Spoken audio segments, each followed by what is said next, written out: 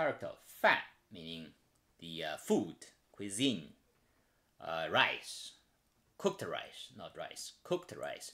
It has two parts. 左边 left is 十字旁 meaning the foot radical 十字旁.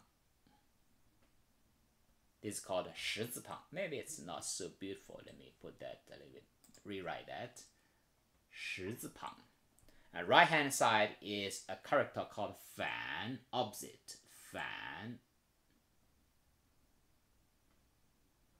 meaning opposite. So the meaning is coming from the combination. And left is food, right pronunciation is 反. So combined one is you pronounce as 饭. But the meaning is food, not opposite. So 饭. For example, we have 米饭, rice. 饭店. 饭店 doesn't mean it just sell rice. It's a restaurant.